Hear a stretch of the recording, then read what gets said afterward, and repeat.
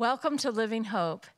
In today's message, Pentecost in Ephesus, Dr. McLuhan teaches how the followers of Jesus in Ephesus were filled with the Holy Spirit, spoke in tongues, and prophesied.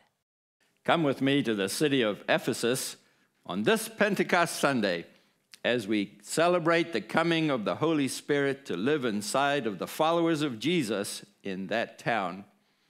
Pentecost is an Old Testament festival that celebrated the giving of the law, the Old Testament law, on Mount Sinai. And Pentecost is a Greek word simply meaning 50, because this celebration took place 50 days exactly after Passover. In the New Testament era, Pentecost celebrates the day the Holy Spirit filled the followers of Jesus with his presence in Jerusalem and the birthday of the church. 24 years after that event, approximately 54 AD, the Holy Spirit fell on the followers of Jesus in the town of Ephesus.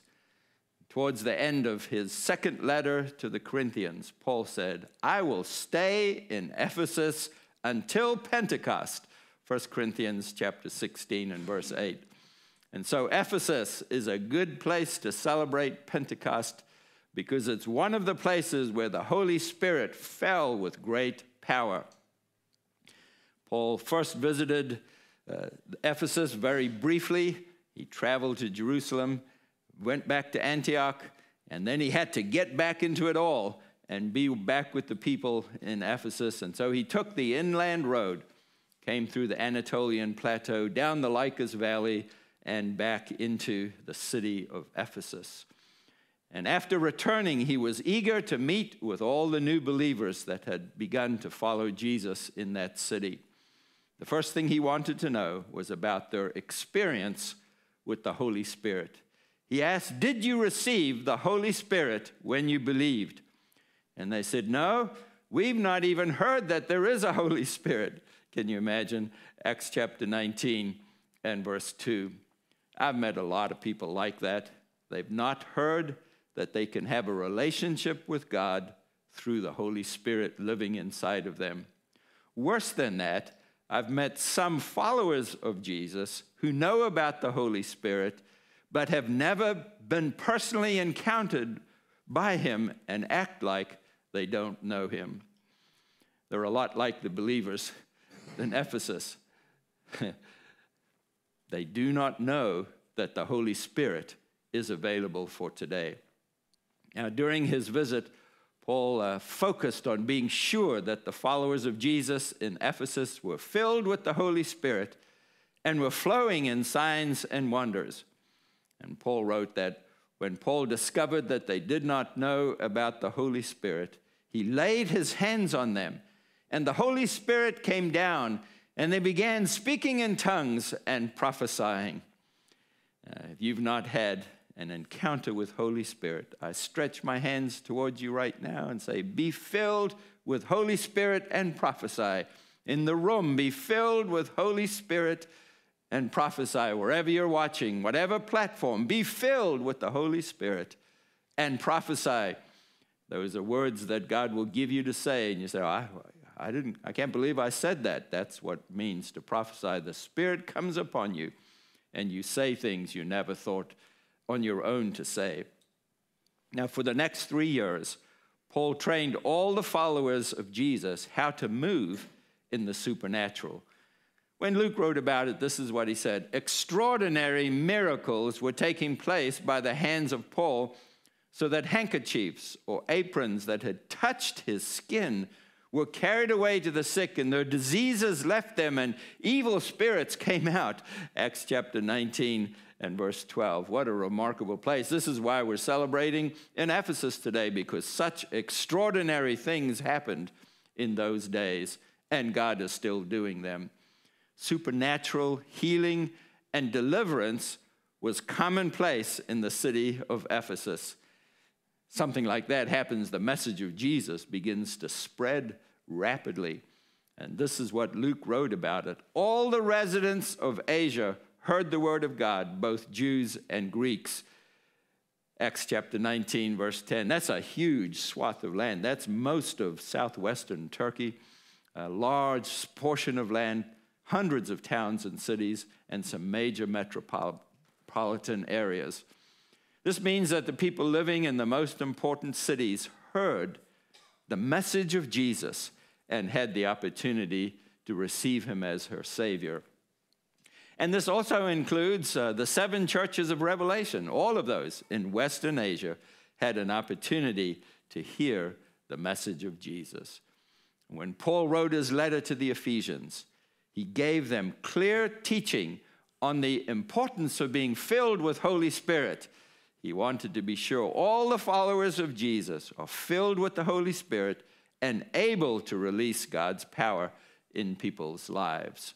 Now, Paul spoke about the negative impact alcohol has on a drunk person to explain the positive impact that the Holy Spirit wants to have on all the followers of Jesus. Instead of being controlled by that substance, Holy Spirit wants us to control us by his presence in our lives, producing in us what does not come natural.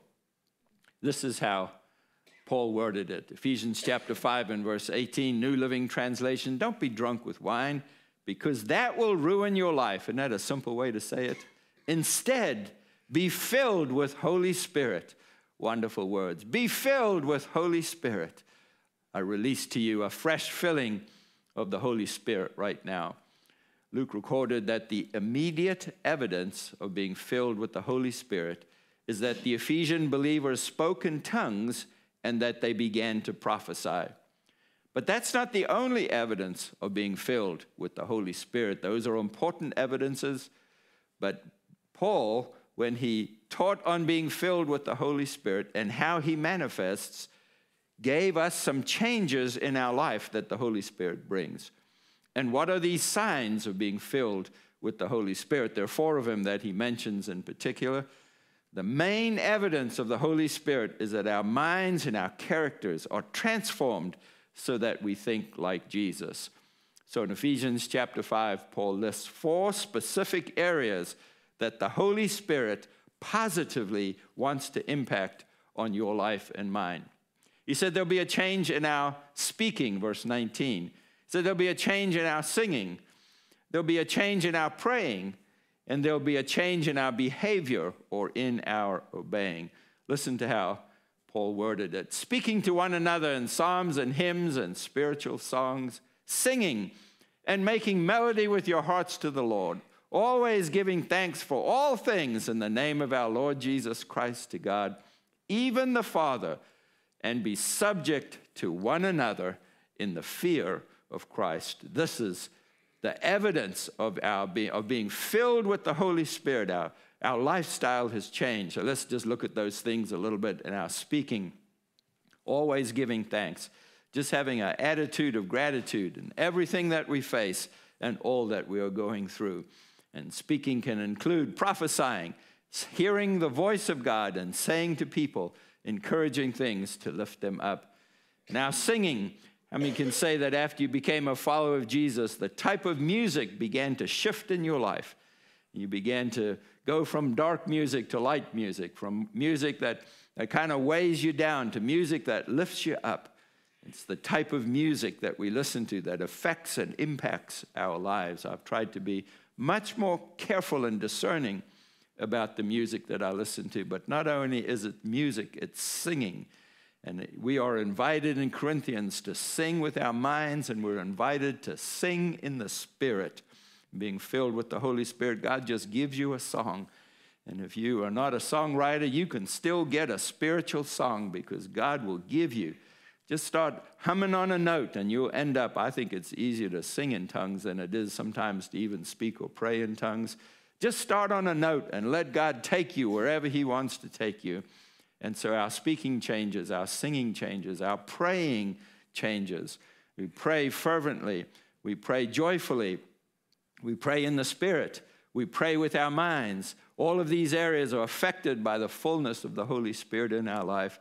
Sometimes when I'm counseling with people before I had the freedom that I have in the Spirit now to pray in tongues, It's in the process of counseling with people and agonizing over the story I've been told that I just begin to speak in the Spirit, sing in the Spirit, pray in the Spirit over what I have just listened to. And may God help you to know when you are singing and speaking in praise and when you are singing or speaking in tongues in burden, out of a burden, and that you're doing battle for God and for somebody who is in front of you.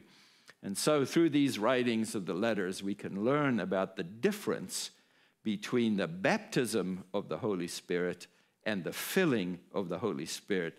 Here's some clear teaching on these two. Baptism is not commanded anywhere in the Bible, but being filled is commanded. We just got it, Ephesians chapter 5 and verse 18, be filled with the Holy Spirit. And so baptism is not commanded. Let's look at Ephesians chapter 1. In him you also learned the word of truth, the gospel of salvation. Believed in him, you were sealed with the promised Holy Spirit, who is the guarantee of our inheritance until we acquire possession of it to the praise of his glory. How many knew you were baptized in the Holy Spirit when you received Jesus as your Savior? You were like the Ephesians. You didn't know. Nobody even taught you about that. So baptism is something that is done for you, but being filled is something that's done in you. Baptism is so many different ways to understand these concepts. We'll talk about it today. So baptism, according to the verse we just read, is at salvation, but filling is after salvation. In the book of Acts, they were baptized in the Holy Spirit in the upper room and spoke in tongues and went out on the stairs and they were filled with the Spirit, began to do all sorts of things. But have you noticed every couple of chapters, it says they were filled with the Holy Spirit. They weren't rebaptized, but they were refilled. In other words, in the process of living and ministering, Holy Spirit spills out of us, and we need to have more back into our lives. I ask for a special filling of the Holy Spirit today to share this message with you. So baptism is a single act, but filling is a repeated act. And that's what we want every day. God, fill me with your Holy Spirit so that I can at all times have your presence with me. So baptism is a single act. It's a one-time event. But filling is a repeated act. We can always ask to be filled. It's like a free refill fountain. You just go as often as you want and take as much as you want. And just get under the fountain and let it even overflow in your cup. That's what the Holy Spirit wants for you and for me. Baptism is an unconscious act. You're not even aware of what God did. But being filled is an intentional act. It's something we position ourselves to receive the fullness of the Holy Spirit. 1 Corinthians chapter 12, verse 13. By one Spirit, we were all baptized into one body. Did you know when you were baptized into that body of Christ? I don't know when that happened to me. It happened at salvation. I didn't know anything about it. Didn't know there was a body of Christ. Most people know so little about it. When the baptism of the Holy Spirit comes, God begins to transact on your behalf and guarantees that more's coming, as we read in Ephesians chapter 1 a few moments ago. And the more that's coming is not only in heaven, but right now being filled afresh with the power and presence of the Holy Spirit. So baptism is for all believers, but filling is for yielded believers. You go out and do whatever you want to do, and you say, I don't feel God. Well, he doesn't feel you either. You've moved away from him. And so filling is when you turn back and make a U-turn and come back and say, okay, I got off track. I did these things that I willfully, intentionally did. But by the grace of God, you come back and you're filled afresh with the Holy Spirit. Listen, the baptism has no levels. You're baptized or you aren't. You're in the body of Christ or you're not. But filling has many levels. And what a blessing it is to be around people who have the Holy Spirit oozing out of them. They're so filled that it becomes contagious. I love being around people like that. Well, one time I listened to a preacher who was actually in Africa explain to me, it was a missionary, explained to me, to the group that he was talking to, he took a bottle of water out and he said, this bottle is filled with water. And so if this is you, can you get more Holy Spirit in you? And everybody said no. I said to myself, well, that's an interesting illustration. But you see, you and I are not a bottle with a cap on us.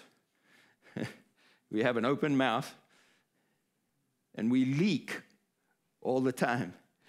And you're intended by God to bump into people who rub you the wrong way so you have an opportunity to spill a little bit of Holy Spirit.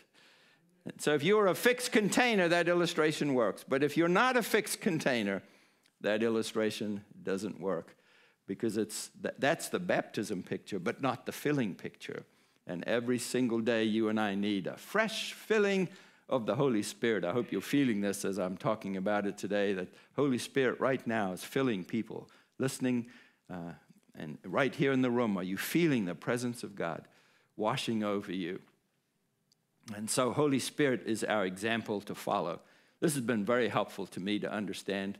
The Bible and the Quran are really clear that Jesus was conceived by the breath of God. And so we can say at no time did Jesus not have the Spirit of God in him. From his very conception in his mother's womb through his birth and life, the Spirit of God was in Jesus. It is in his DNA. It's in his nature. But at the baptism of Jesus, we discover that Jesus needed not only the Spirit of God at his birth, he needed the Spirit of God for ministry. And so he came to the Jordan River to offer people hope that their lives can be changed and their sins can be forgiven. And he stepped into the Jordan to be filled with the Spirit of God and with power. And Jesus modeled for us how to be forgiven and how to live with God's Spirit resting upon us. Mark wrote about this in Mark chapter 1 and verse 10. Jesus, coming up out of the water, saw the heavens open, being torn open, and the Spirit descending upon him like a dove. You ever had a bird sit on your shoulder? You need to be conscious of the bird all the time. You're gonna spook that bird, and I'm not saying you can spook the Holy Spirit, but it's the idea of being conscious of something on your shoulders. And that consciousness is what the Bible speaks about as the Spirit being upon you. And so we ask, why does it say upon instead of in? Why does the Bible say that? And this is why it says it. In the day Jesus began his public ministry, he needed the Spirit of God not just in him, but upon him, for everyone he encountered and everyone he touched. If you're a follower of Jesus, you have the Holy Spirit in you. This is not about whether you have the Holy Spirit or don't. It's whether the Holy Spirit has you. But if you want to do something great for the kingdom of God, you're going to need the Holy Spirit to be upon you. Here's a way we like to say it. Holy Spirit is in you for you, but he's upon you for others. He's in you for presence, for guidance, and for comfort. He is upon you. He is upon me to release power. You ever said, I just feel a powerful moment? You ever feel, I feel an anointing, and then God leads you to do something, to say something to someone. So it's not like me to talk to a person like that. No, because the Spirit came upon you, and you began to say things and do things you wouldn't normally do. So it is the anointing that we carry that changes the lives of people whom we encounter. Now, early in his ministry, Jesus taught about Holy Spirit. Whoever believes in me, remember these words? As the scripture says, out of his heart will flow rivers of living water. That's why the cap illustration doesn't work, because rivers flow.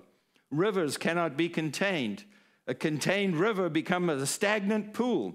Doesn't do any good for anyone, not even for drinking. And many churches in the West have become a stagnant pool of what God used to do. When the Holy Spirit fell on the 120 followers of Jesus in the upper room, they went out to tell everyone what had happened to them. You can't have an encounter with the Holy Spirit without affecting your talking. You want to tell people what happened. Peter got up and preached his first Spirit-filled sermon. And this is what happened as the people listened. They said this, now, when they heard Peter, they were cut to the heart and said to Peter, the rest of the apostles, brothers, what shall we do? Acts chapter 2 and verse 37. Here was Peter's clear reply. Repent, be baptized, every one of you, in the name of Jesus Christ for the forgiveness of your sins, and you will receive the gift of the Holy Spirit. It's a promise from heaven. And then Peter gave some of the best news he could have. He just didn't end there. He wanted to be sure that you and I got that this was not just for those in Jerusalem or those in Ephesus or those in Caesarea or those in Samaria.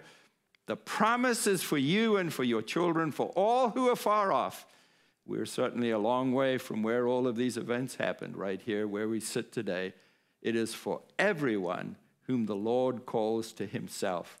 The Lord wants you to be filled with the Holy Spirit. He wants you to have a tongue. He wants you to be able to prophesy. He wants you and me to have the sense of his presence in our life flowing through us in power to help other people as we make our way in life. Well, an invitation is being extended to you today to do these same three things. Receive Jesus as your Savior. That's how you repent. You say, my way is not working. I need to do it God's way. And God's way is to ask Jesus to forgive you of your sin. The second step is to be baptized. Now, this is water baptism. It's our identifying with Jesus' death, burial, and resurrection. If you've not ever been baptized in the house, we will give you an opportunity to be baptized. And you're watching online and you don't know how to be baptized, if you'll write to me, I'll tell you how you can be baptized. And the third step, to receive the gift of the Holy Spirit. And we receive the gift of the Holy Spirit the same way we receive salvation. We ask and we receive. Didn't we say earlier, if God, we know evil, being evil, know how to give good gifts, how much more will your heavenly Father give good gifts to you? So we invite you to thank him for dying for you so you can personally experience the power and love of God's presence in your life. Thank him for giving up himself as a fragrant offering and sacrifice. Receive Jesus as your Savior.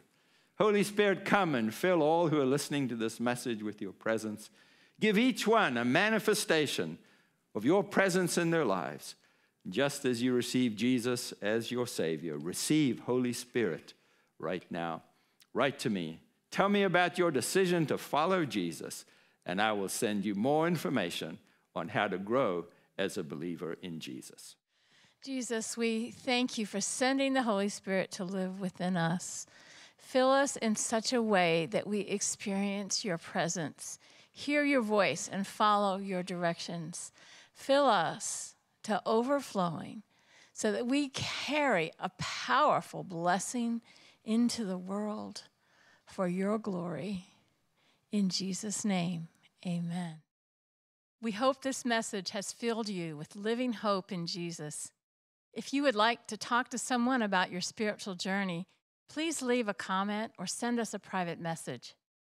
We enjoy reading your notes and having an opportunity to pray with you. If you received a blessing through this message, please share it with others. We invite you to become a Living Hope partner by donating as little as $1 a month through our QR code. Your gifts will help us create new messages and reach more people. Living Hope is a ministry of Ingleside International Incorporated. All donations for Living Hope qualify as a charitable contribution. Thank you for your prayers and support. Next week, we will continue learning together from the Word of God. God bless you and fill you with living hope.